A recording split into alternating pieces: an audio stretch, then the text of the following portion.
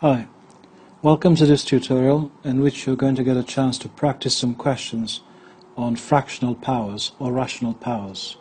And remember, this is non-calculator, so I've written down 2 rules that you'll need for these first 3 questions. There are 9 questions in total.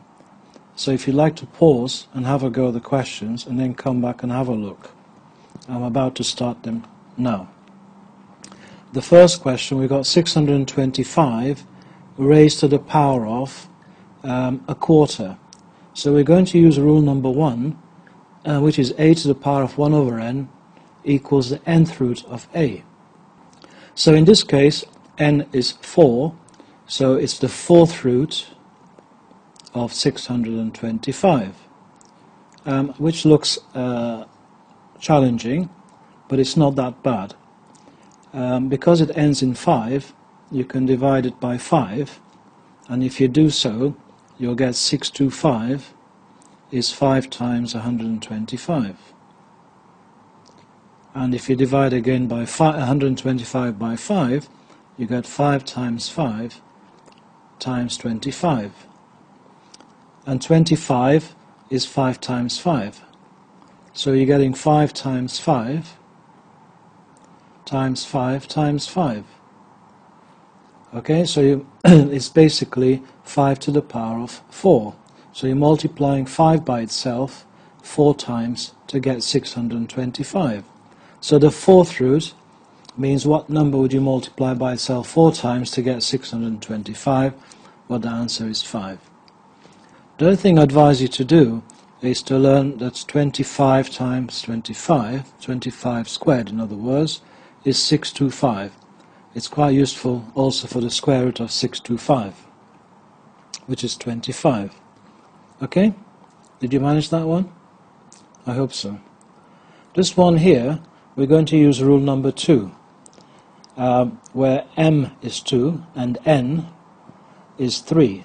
So it's the cube root. The n stands for the roots, so it's the cube root of 125, and then we've got to square it. The m is a 2 in rule number 2 on the right. This cube root of 125, 5 times 5 times 5 is 125, so that's 5, and then we've got to square it. 5 squared is 25.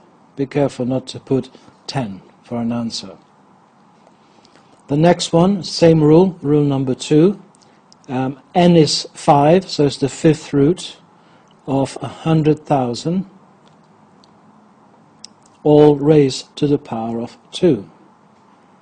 I'm hoping you spot there are 5 zeros there, so 100,000 is 10 to the power of 5. So you're multiplying 10 by itself 5 times to get 100,000. So the 5th root would be 10, and then you've got to square it, which will give you 100. Okay? Did you manage that? I hope so. The next lot, first one, number 4, we're going to evaluate that, and then number 5 we're going to simplify. Again, I've written the rules that you may need to attempt this question, so if you'd like to pause, have a go, and then come back. Okay? I'm about to do them now. The first one has a negative power. So rule number 1 tells us that if you have a to the negative n, we don't really need those brackets at all, then it's 1 over a to the power of n. So this would be equal to 1 over 8 to the power of 4/3. Then we use rule number 2 on the denominator. N is 3, so it's a cube root of 8, and then we've got to raise it to the power of m, which is 4. Okay? And the cube root of 8, 2 times 2 is 4 times 2 is 8, so it's 1 over 2 to the power of 4. Cube root of 8 is 2. And 2 to the power of 4 means multiply 2 by itself 4 times. Well, we know that 2 cubed is 8, so 2 to the power of 4 would be 16. So the answer is 1 over 16, or 1. Okay, the next one, where we have to simplify because there's algebra involved, we'll use rule number 2. Okay, so n is 4, so it's the fourth root of 625 y to the power of 8, all of it raised to the power of 3, so we're cubing the answer. Now, the fourth root of 625 we already met. I'm using these numbers again to help you so you can practice them and remember them. It's 5. And what about, the fourth root of 625 is 5. What's the fourth root of y to the power of 8? Well, you may or may not remember in one of the tutorials I told you to divide the 8 by the 4. So you end up getting a y squared. But if that doesn't appeal to you, then go back to the basics. Y to the power of 8. Fourth root means power of a quarter. 8 lots of a quarter is 2. And that's where the y squared comes from. And then I've got to cube that. Be careful not to do 5 times 3. It's 5 cubed, which is 125. And y squared to the power of 3, we're using rule number 3 there. A to the power of m to the power of n is a to the power of m times n. So you multiply the 2 by the 3, and you get y to the power of 6, and that would be the answer. Okay?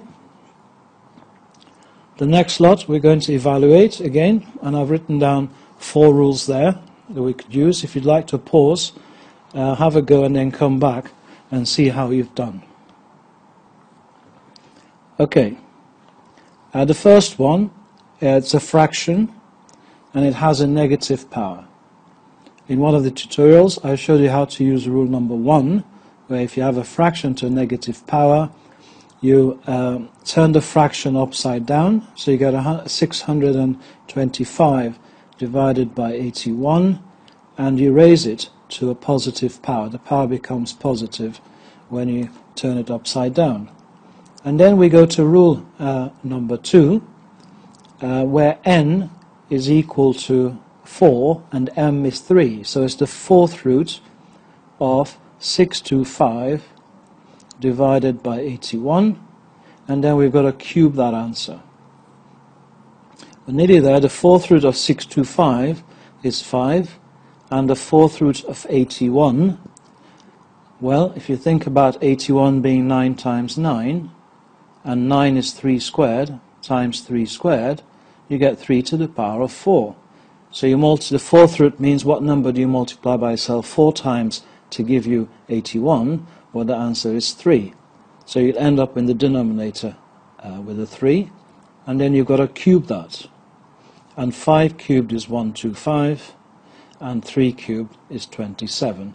If you want to write as a mixed number, you can, but usually that's good enough in examinations or assessments. Okay? That was a bit more challenging. I wonder how you got on. I hope you did well in it. This next one, I'm going to do it 2 different ways.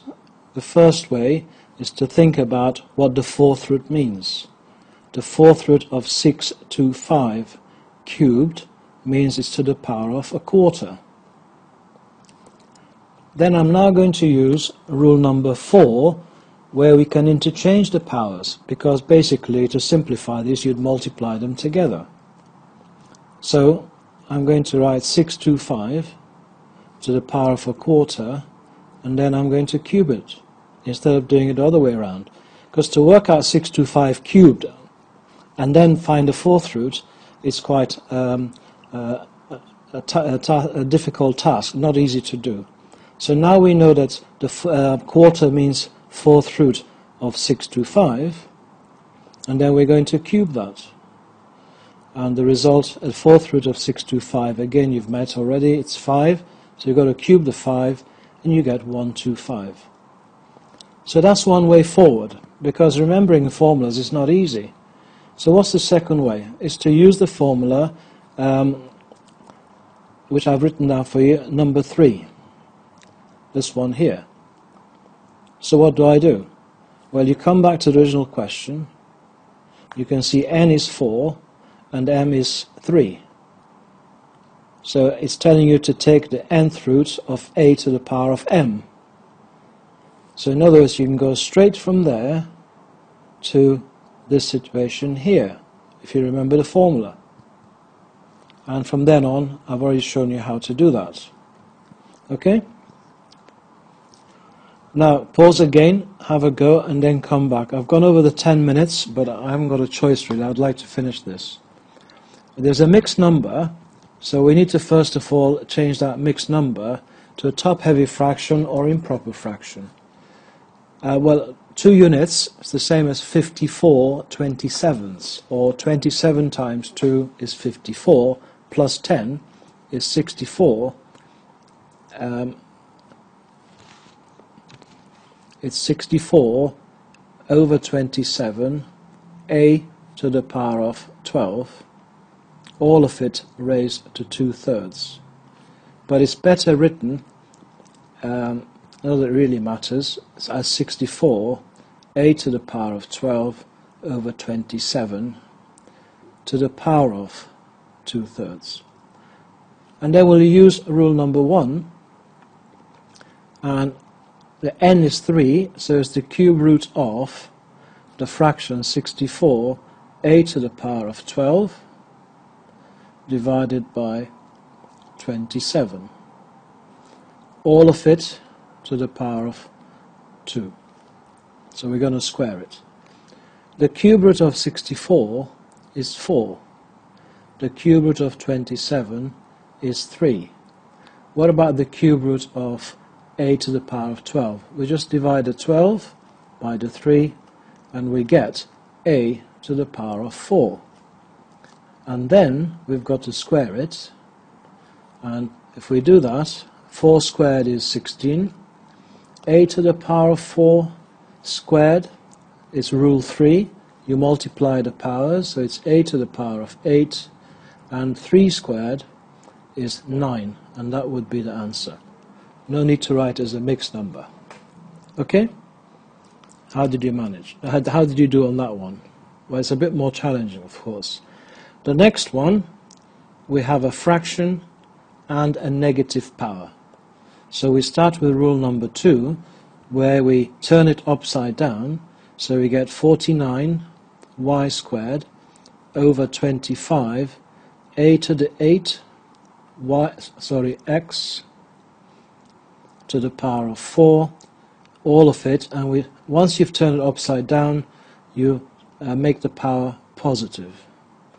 Then we go to rule number 1, and the n is 2, so it is a square root of 49 y squared over 25 a to the power of 8 x to the power of 4, and then we're going to cube that. Okay? The square root of 49 is 7. Square root of y squared, you divide 2 by 2, you get 1. And square root of 25 is 5. The square root of a to the power of 8, divide 8 by 2, you get 4. Okay? And then the square root of x to the power of 4, if you divide 4 by 2, you get 2. We still haven't finished yet. We've got to cube that. And if we cube 7, we've got to cube 7, which is 343. You just have to work that out on the side. And y to the power of 3 all over 5 cubed is 125. A to the power of 4 cubed is using rule 3. You multiply 4 by 3, you get 12. And finally x squared to the power of 3, again rule 3. 2 times 3 is 6, so you get x to the power of 6. And that was challenging. Well, I hope you managed all those questions. If you didn't, you can go back and see how I've done them and try them again without looking to see if you can succeed. Thanks for listening. Until the next tutorial, take care. I hope you found it useful.